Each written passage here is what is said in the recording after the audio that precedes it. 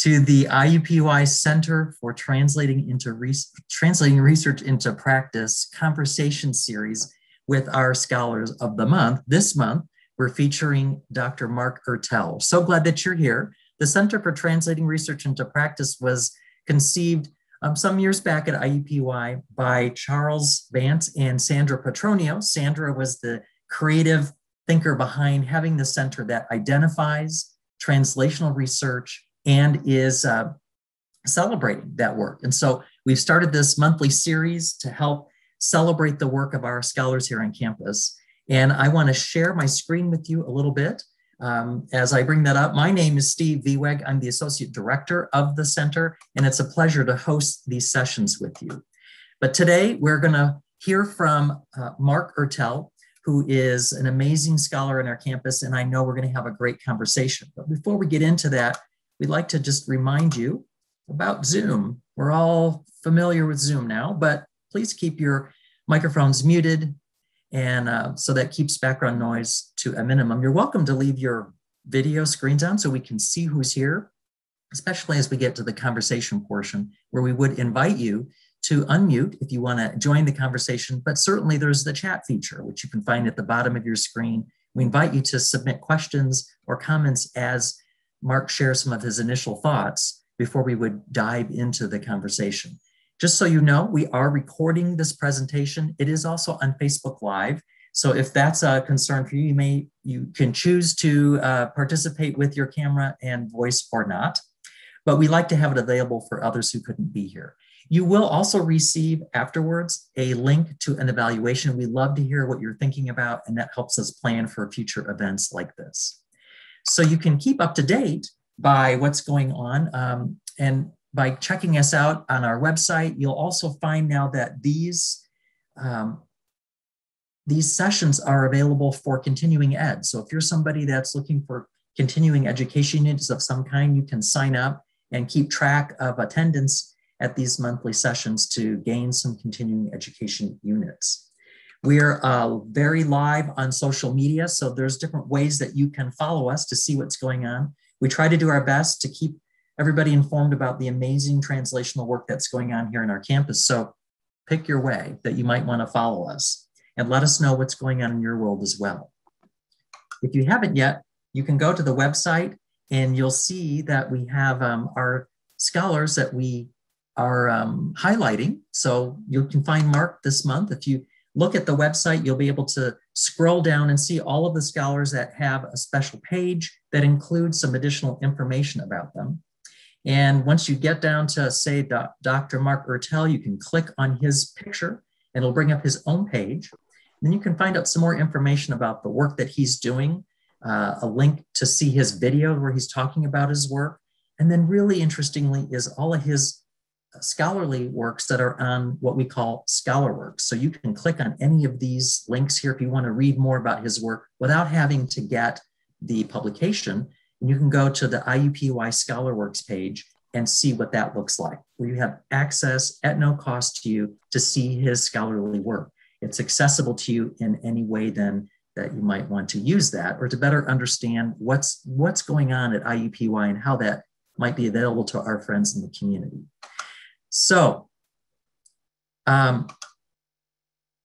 upcoming events. Next month, we have our June Scholar of the Month. We'll be talking with Dr. Phil Cochran, and this will be a very interesting topic. He's wanting us to prepare for the next Black Swan.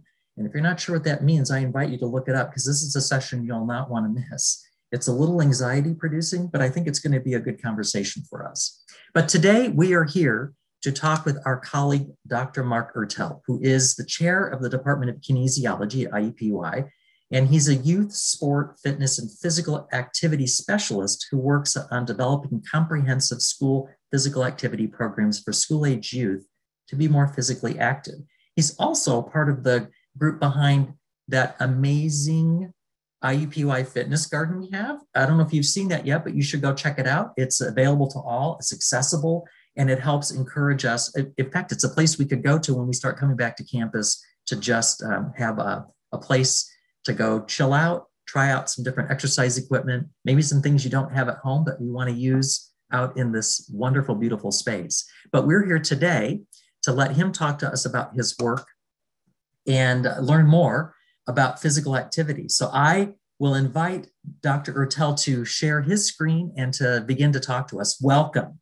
My name is Mark Urtel. I've been at IUPUI for about 28 years. 21 of those years I've been working somehow in the community, campus, partnership, collaboration, service learning, civic engagement. And really, I am a face of the Department of Kinesiology. There's a lot of great people doing the work that we do here. And in review, kinesiology, the study and science of human movement, that's expressed as physical activity, light to moderate, moderate to vigorous, play, exercise, sport. And we're unique in the department because we focus on individuals of all ages and all ability levels. So we like to think of ourselves as really a comprehensive look into promoting physical activity for the entire population. When we look at today, what I'd like to accomplish today would be, one, expand the awareness of the positive outcomes from being physically active. I think that's important to reiterate broadly. Recast how we consider capacity for in-school interventions. As Steve had mentioned prior, and during the introduction, my work is primarily positioned within school, the school framework for youth. We also have, I'd like to engage more collaborators and stakeholders in the conversation. I think the more people get talking about the positive outcomes of physical activity for all populations and all ages, the better. I'd like to showcase, again, take this opportunity to showcase much of the work we do in the department. I'm just the front porch. My colleagues, we do really good work as it relates to this space, and also focus on community campus partnerships. That really is, I think, the grounding of translating research into practice. Now, in some regard, I am a literalist. When I think about translating, I look at the definition, expressing something in simpler, different terms. The work I do, and I'm just going to go ahead and put a blitz on this. When you look at these four elements, this is the work that I do. This is where I've spent my career, my training. Some of you might know all, some, or none of those. Today, we're going to talk about how these work together to achieve some outcomes. But here's the deal with kinesiology. We have an area that focuses on nutrition, an area that focuses on youth physical activity, an area that focuses on personal training. The good news, everybody in society can see themselves in our work. Everybody is active, everybody eats, everyone has been around, been a child and participated in player sport. The negative is everybody can see themselves in our space. And I say that because sometimes when you see the work that we do, it's not totally visible what goes on behind the scenes. So on this first slide, if you're not familiar with the terms, this takes a long time to get and to help our students understand. The reality is when people see the work in the community, here's what people see.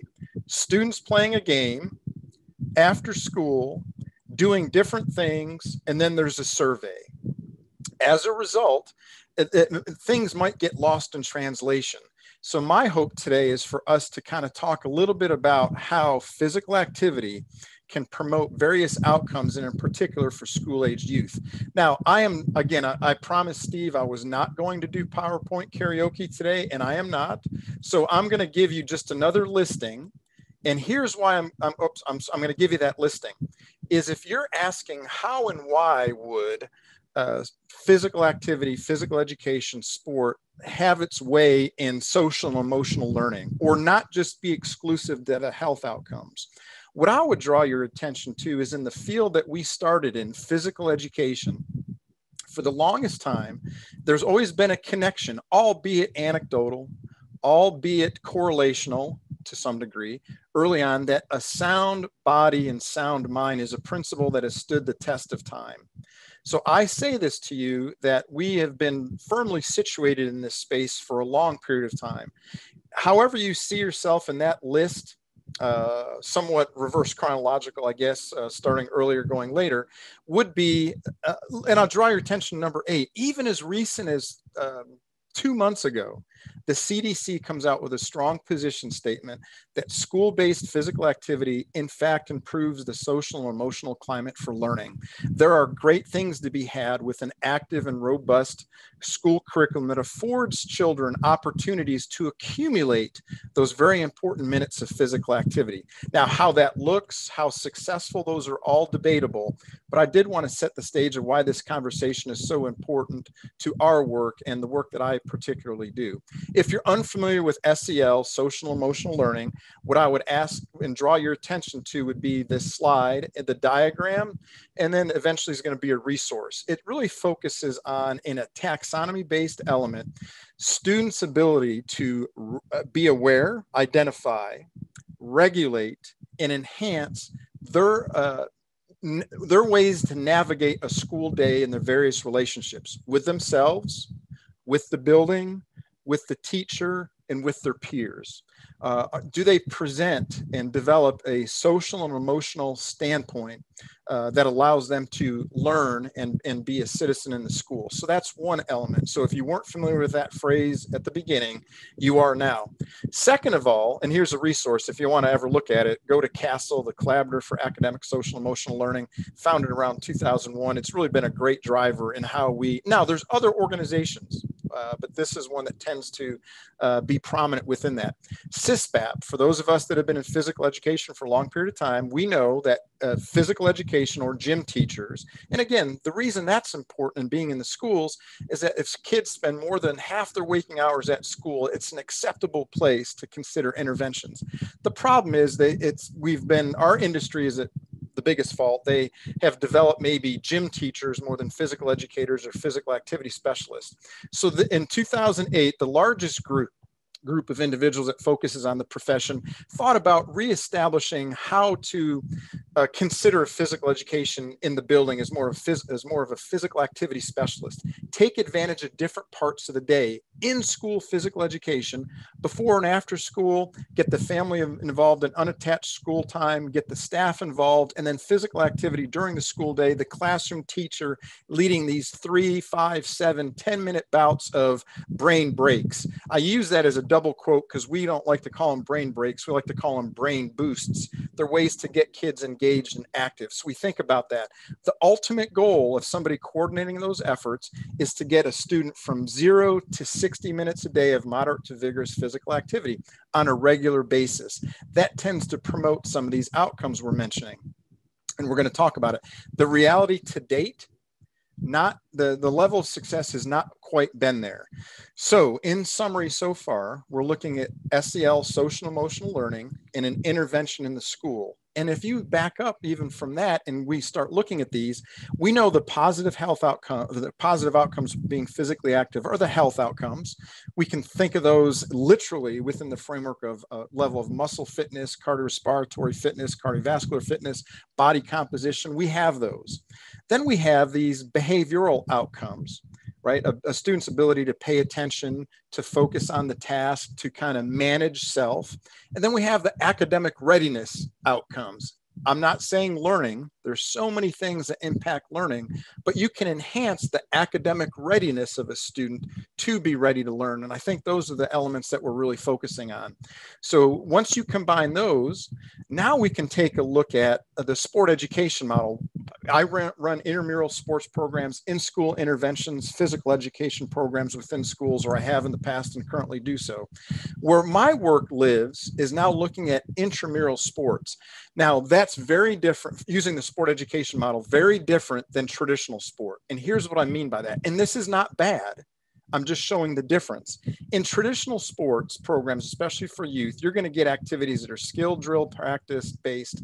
They're going to offer rules. They're going to get into gameplay. It's going to look like the adult version. It is eliminative because that's how the real world works according to some of those in there. And then the goal is to win. Now, this is typical. When we look at youth sport from all the different levels, I would say 95 to 99% of what you would see and experience looks like that. And that's not a bad thing. It is what it is, but it's very different than offering sport using the sport education model. And as long as we're explicit on that, those are okay, because there are a lot of good life lessons that come along for the ride in the traditional sport. The problem is it's really not social and emotional learning based, a lot of times maybe not even health outcomes based, and for sure not academic readiness. What I would differentiate for you would be the sport education model, which was built by Daryl Siedentop in 1984, where you teach the concepts of a sport first. There's really no skill drills with the cone, do this, cut here, do that. It's talk about the concepts first. What does offense mean? What does defense mean? What does individual technical skills mean? What do team tactical skills mean? We start talking about, and depending on, it's irrelevant of the sport, you talk about those concepts. Then you do some lead up skills first. So you start doing these small activities that are prerequisite for those ultimate skill drills to make sure students are ready. Do they have the coordination, the balance, the agility, the capacity to perform these activities? Once they get to that point, you start doing small-sided activities, 1 versus 1, 2 versus 2, kind of, again, get them built with the relationship of the game. Then you eventually give them various roles. Every time they come into our intramural sports program, someone is the warm-up leader, someone's the equipment captain, someone is the referee or the official or the umpire, someone is also leading the team and competitive aspects of the day. And we do that because when you assign students every practice session or every session a role and responsibility, it heightens their ability to regulate their behavior. People are depending on them. We've defined the responsibility they have. They've practiced that responsibility, then they carry that out. That is an important role. And a lot of times coaches take that lead in the traditional model, not a lot of times in the sport education, all the time, the sport education model. And it's non-eliminative. And I put asterisks up here, triple asterisks, because I want everyone to be firm. I am not a supporter of just simple participation trophies. That's not the case. But it's non-eliminative. We compete, we have a win, we have a loss, but we don't focus on if you lose, you're out and now you're spectating. We focus on if you lose, you go do something else. We go from the competitive play to the recreational play. You go from the recreational play to the practice play, and you go in that cycle. You're not just out. Because while people say, well, that's how real life is, in professional sports, absolutely. In real life, that's not, we don't get eliminated if we're not successful. If I don't submit, if I get rejected at a grant or an article, I'm not eliminated from ever submitting there again. I learn the lesson, I make the tweaks, and I do something else. And that's the lesson that we want to promote in here, is that you're not eliminated. And this is the last part, and this is really the part that coalesces why social and emotional learning belongs in the sport education model of intramural sport. The goal is to develop competent, literate, and enthusiastic participants. And I'd like to take just 1 minute and highlight something on this. When we talk about youth sport, it's expansive in the United States. We have ultra competitive travel teams all the way down to local school-based teams. The issue becomes, if you're not on the, if we're clear that the ultra competitive is about winning, and that's it, that's great. They're being honest about their true intentions. But everyone below that, if they start saying, oh, we just want to focus on fun, I would draw a caution to that. Because a lot of people think, after hearing what I would say, oh, you're about fun and then the participation. Listen, kids want to know what to do, when to do it, and how to do it. That's fun to them. A snack is not fun. Playing random games is not automatically fun. Getting beat in a competition 52-3 is not fun. So they derive a lot of fun by having a voice, by having a choice, and knowing what to do, when to do it, and how to do it. So when I say competent, it's not about winning. It's about a process toward that. Winning will eventually come along for the ride. It's not a primary driver. We want them to be literate. Can they speak about the sport? Do they know the strategies? Do they know their role? Do they know someone else's role? Do they know the rules? And we want to be enthusiastic. And here's the evidence I would give. For the last 5 years, I've been working with a school in Wayne Township. Prior to that, 6 years prior to that, for a combined 11 years, I was working with a school in IPS for the majority of those, school 61, Clarence Farrington.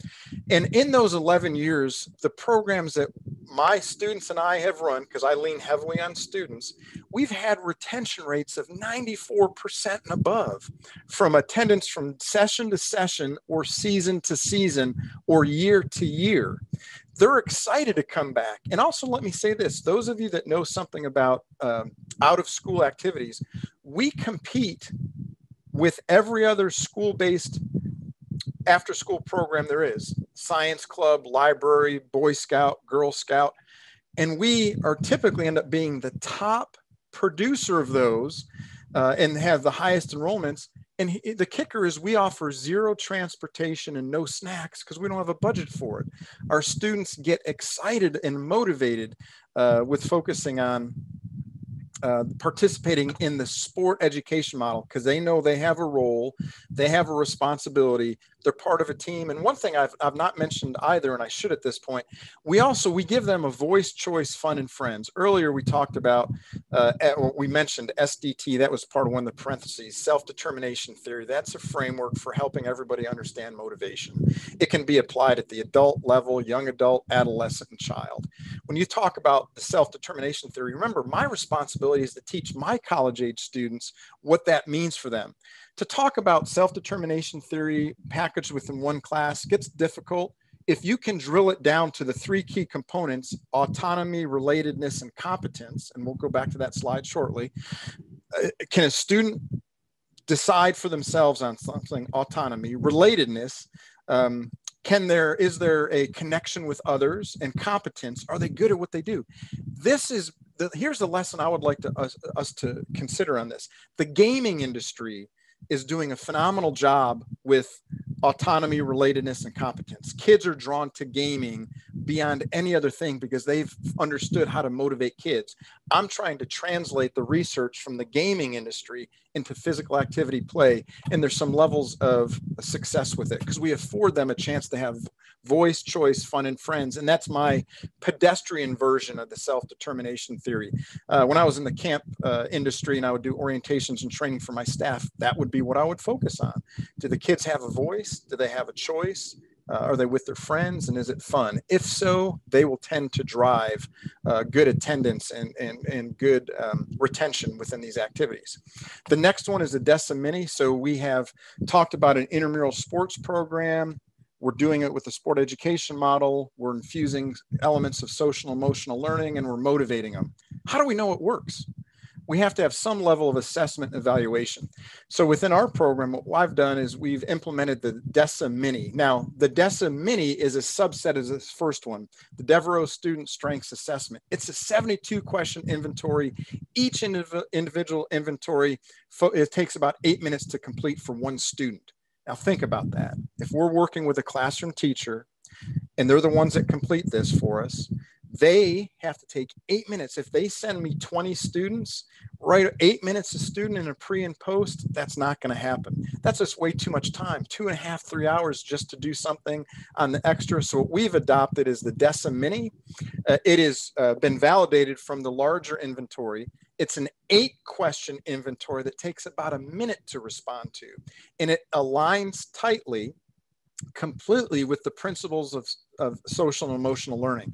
It allows them to notice change over time. So, and it's supported by the World Health Organization and the American Institutes of Research. They use this as a current tool. So let me bring back and try to draw into clarity where we started with today. So I'm putting in bold what I started with the earlier slide. What do I do?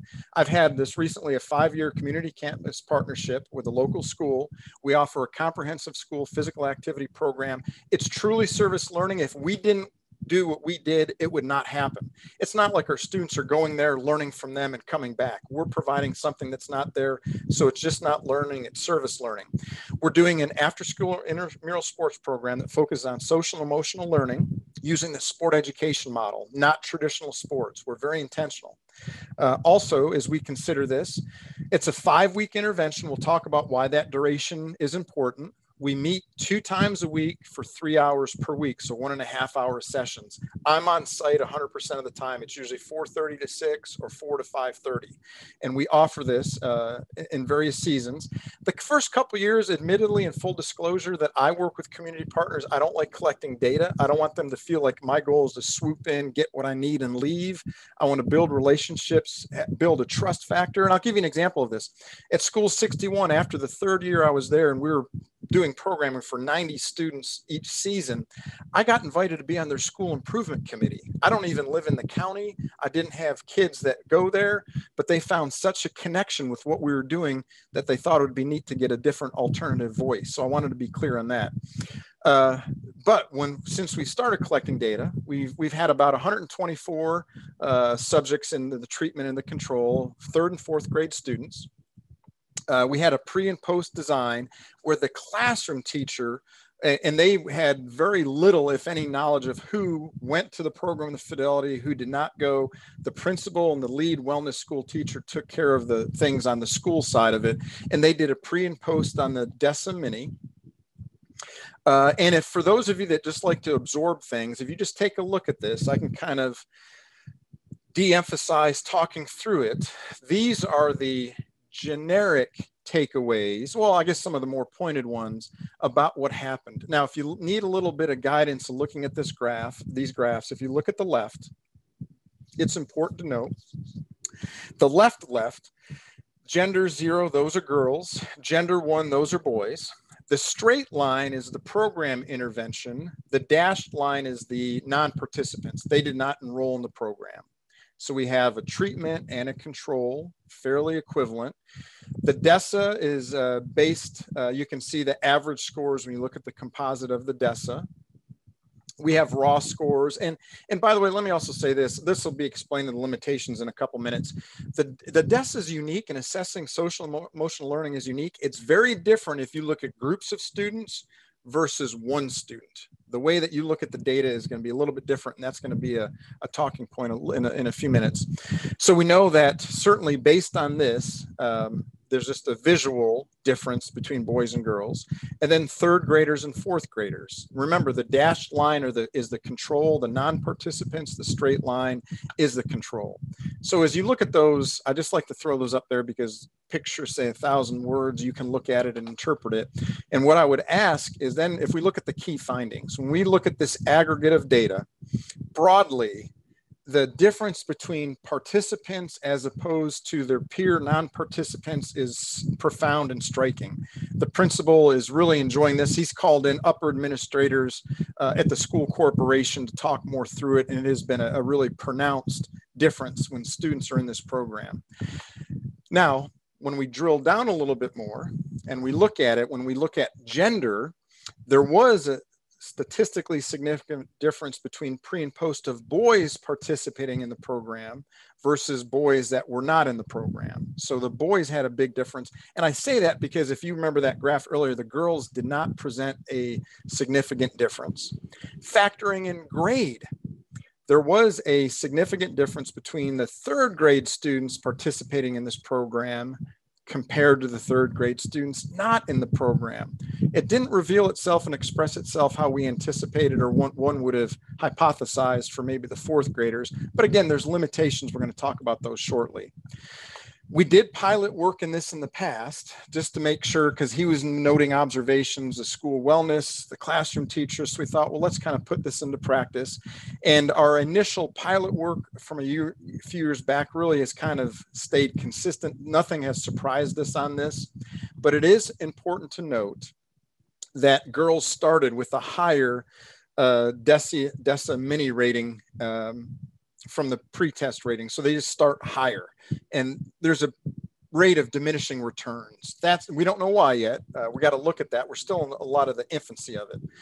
So as I'm closing up, because I got about 4 minutes left, what I would like to do is just show a couple pictures. And here's why. In the work that I do, I know those of you that maybe do bench or clinical research, you might be shuddering at the scholarship of this, but here's the reality with action research and community-based research, is that there's also lots of levels of impact. This picture right here, there's a lot going on. I hope you're soaking that in.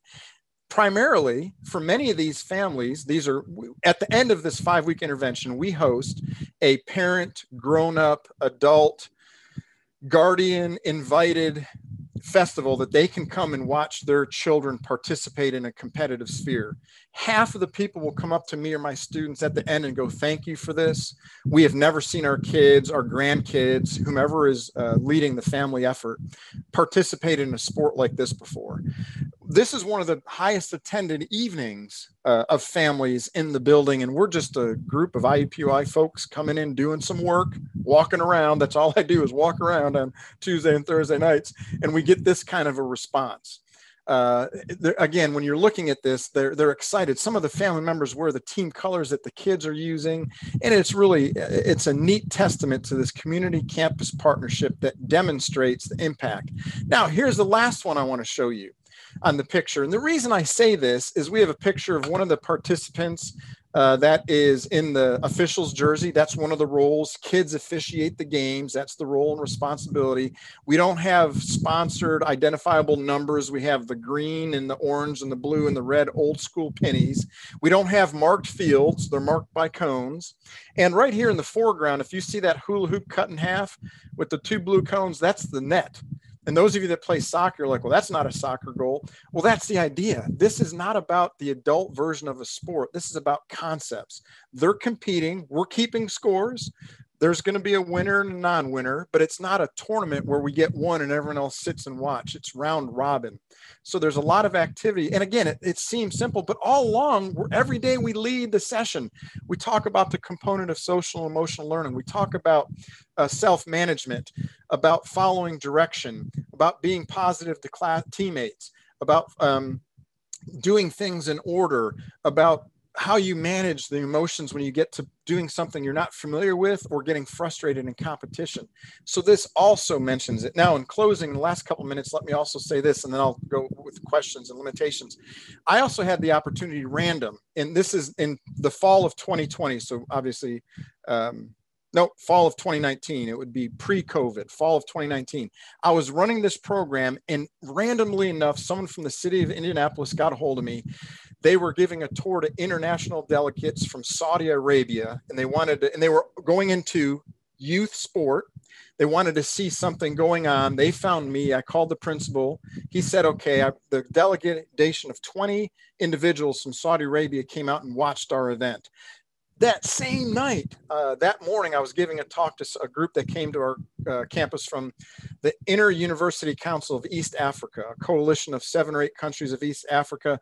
They heard about what we were doing. They wanted enhanced physical education, teacher education in their composite of 7 countries.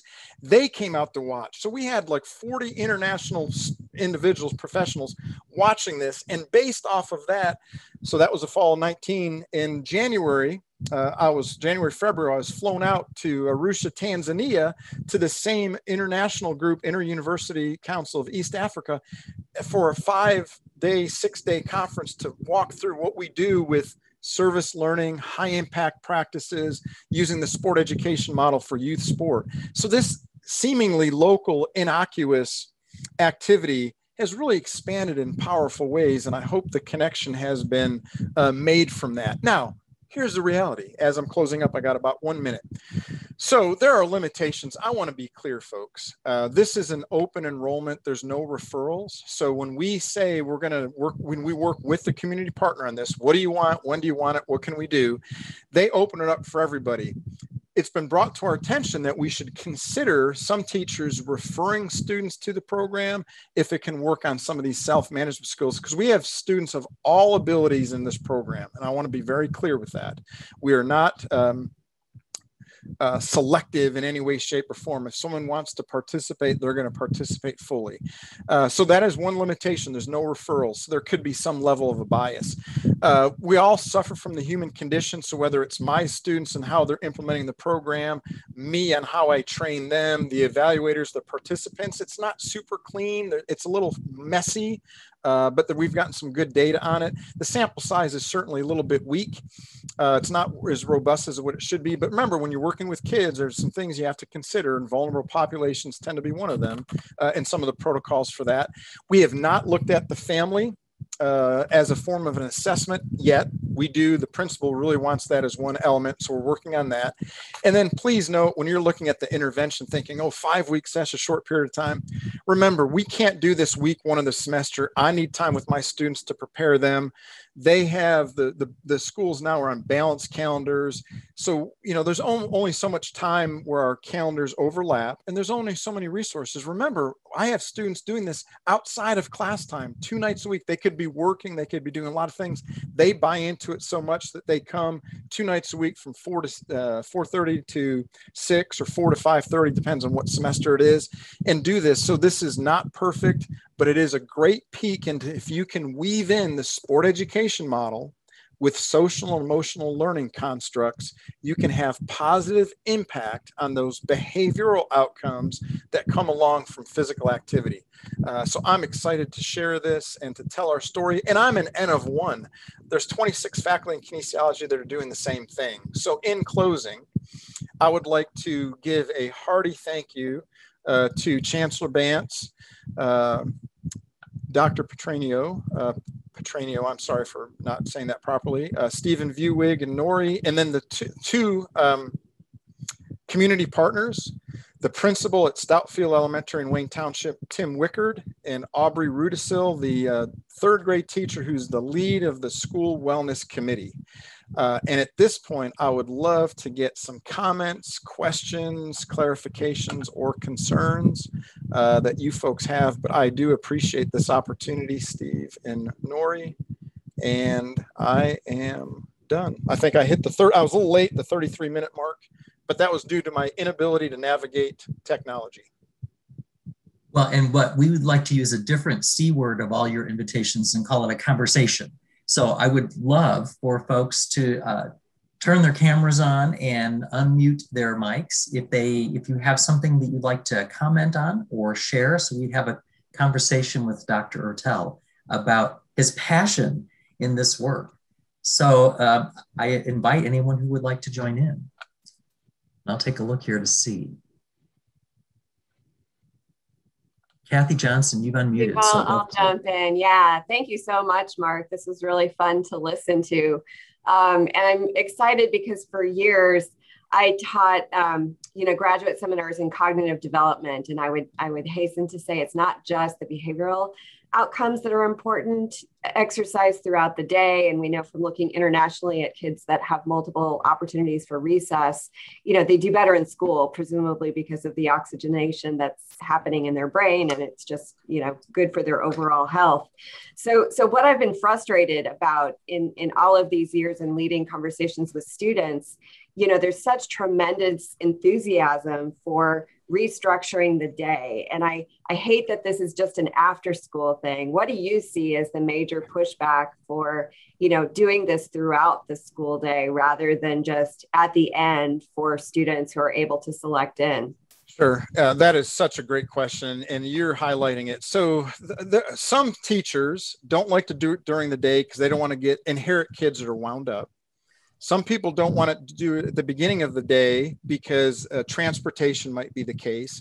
So the key, this is the goofy part of this. So this comprehensive school physical activity program, it's an ideology where it has to be locally driven. What is that local building? What can they do to enhance that? So are there opportunities for, here's an example of how we can't do the job right. Well, some buildings we can talk about active transport. Why don't you have a walking school bus, have a bike to school day, do all these things. And then you'll get someone in the rural area that says, well, it's 13 miles to my school.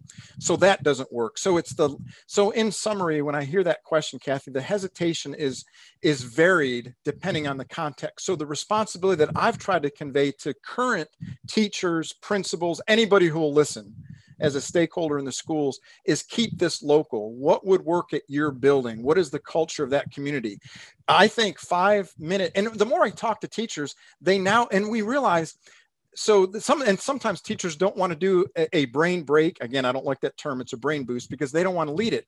Part of the CISPAP is give kids the empowerment to lead those activities themselves, because kids love that responsibility. Listen, kids are line leaders. They return the library books. They do the lunch count. Make them a fitness leader, and that falls into the roles and responsibilities. So the hesitation is the lack of a built environment, the fear of teachers of losing control, and some school districts with the best of intentions think that recess and physical education are not worthy, because it goes back to the point I saw before. If you were to see me out at the Stout Field program, you would see me walking around with a clipboard, and the average person would go, look at his job. How easy is it? They didn't see the 3.5 weeks, 4 hours a day it took to get the community ready for this and my students for it. So I just think there's a lot of misperception, but I do think it's local and what is best for the school. Now, some schools, even here in Indianapolis area, School 19 is a super school. They start the day with physical activity. And then others of them are really big throughout it. And some of them, like you said, it's at the end, and there was a lot of dueling and competing interests. So I think it's a big conversation. One size does not fit all. Urban buildings have different constraints than suburban, than rural. And I just think it takes a champion and a team, right? A team of people. It shouldn't be one. The physical educator should be the lead, but they should call in the nurse, 1 or 2 teachers, an administrator, a parent-teacher organization, and then solve that problem. That is such a great question. Mark? Are there other comments out there? Did someone say something? Joanna? No, you did. Well, I'm wondering if you could talk about you've highlighted the campus community partnership and the value about that. And you really have done a nice job of involving students. And I'm guessing these are undergraduate and graduate students, but talk more about what you've learned around this campus community partnership and the benefits and how others could learn from what you've learned. Sure. Yeah. Thank you for that. So the first thing is these are almost exclusively undergraduate students. And also, in full disclosure, they're usually at the junior or senior level. Because this, and these students are camera ready. I would put their ability to program not only the physical activity, motor development, but the social emotional learning really close to being what they would get in a school setting, because they're that far along in their program.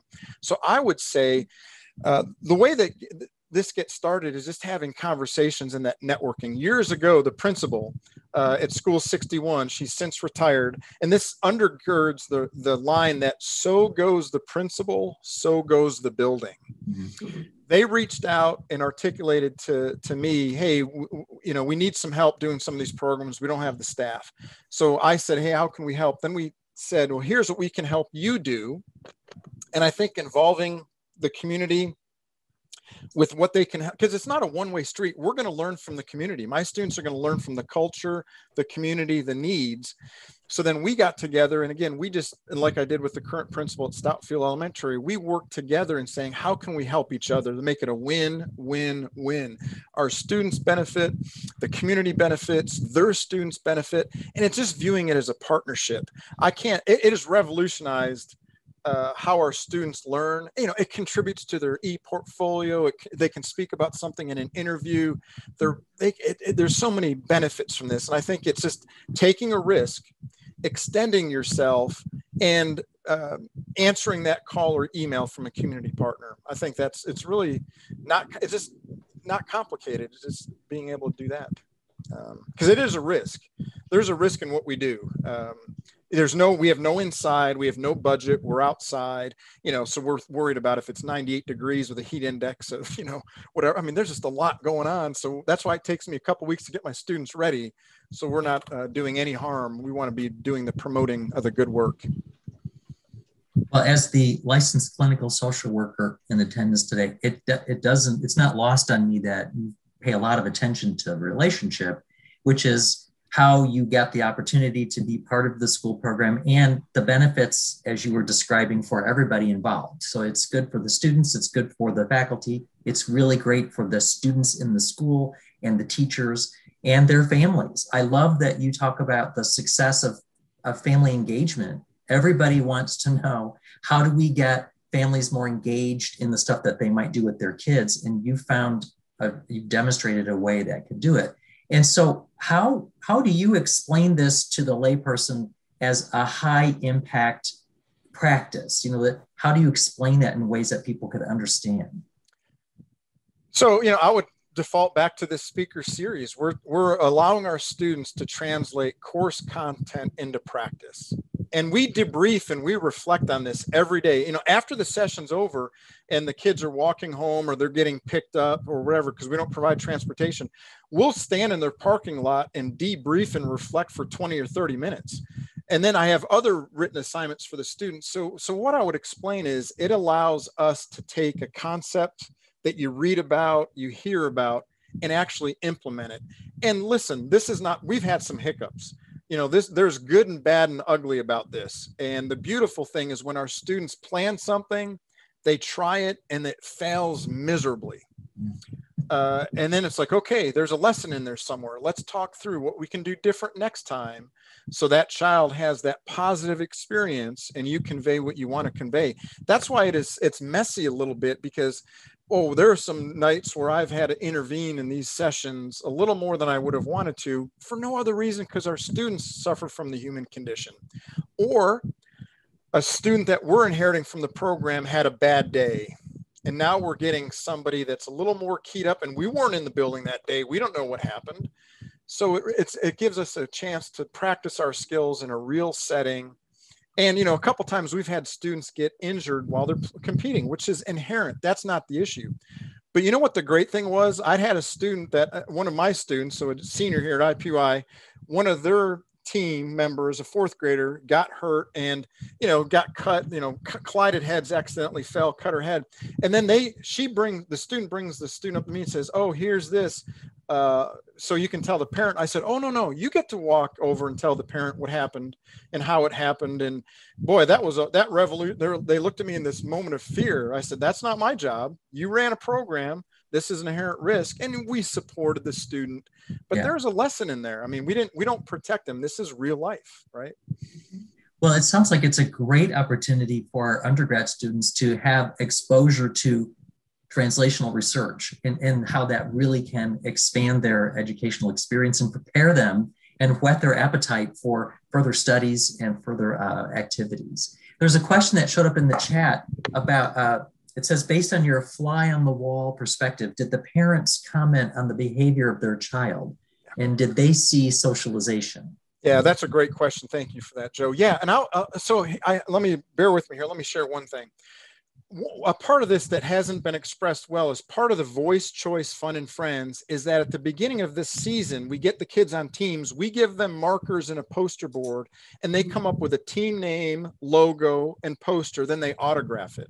Now that might seem innocuous to you, but here's an example that addresses this point. So every night they come in, they find their team. After the second night, some of these students take their posters home to share to their family the highlight of their day. And I would really love to be able to show you a poster, but guess what? On that last family fitness night, the kids bring them to us to autograph and they take them home and they argue about who's taking it home.